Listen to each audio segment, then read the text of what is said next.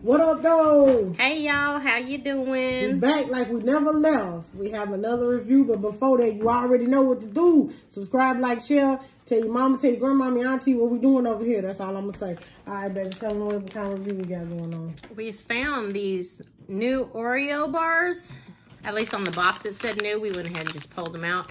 This is made with Oreo cookie pieces. So it's cookie and cream, ice cream. It looks like an inside dipped in chocolate with Oreos in the chocolate. So the chocolate itself is an Oreo. So looks Oreo-ish.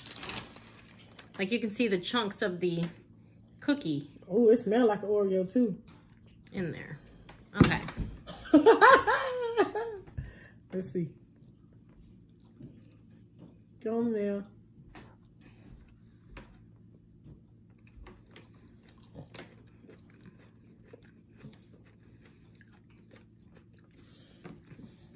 Definitely gives you an Oreo. Made me want to smack somebody's mama, not mine. But somebody's.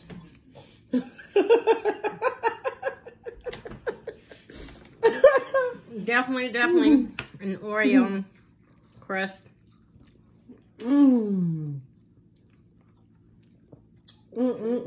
Cookies and cream on the inside. That thing right there, I think good. Fire in the booth. 10 out of 10, must try again. And I ain't even a big ice cream person. Because everybody should know I'm lactose intolerant. But this right here. Yeah. I'm just glad these little things don't tell you the calorie count because I don't even know. Me neither.